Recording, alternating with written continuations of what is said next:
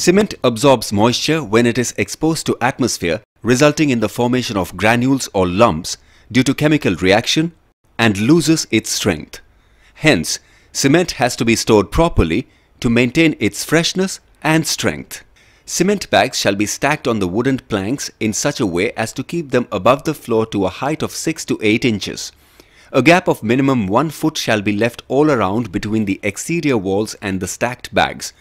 There shall be a minimum gap of 2 feet between the top of the stack and the ceiling. The height of each stack shall not be more than 10 bags to prevent the possibility of lumping up under pressure. These soft lumps can be made into powder by rolling the bags or by crumbling the lumps between the fingers before use.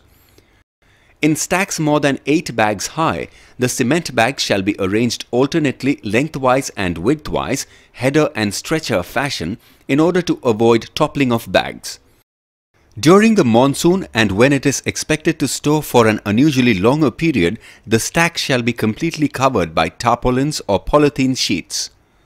In case of temporary storage at site, stack the cement bags on the tarpaulin spread on the ground at an elevated place. It should be protected from splashing water or water drops from nearby work areas.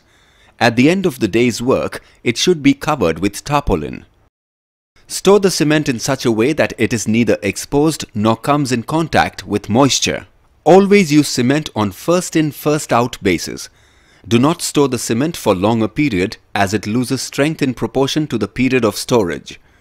Always cover the cement bags with tarpaulin or polythene sheet at the end of the day's work.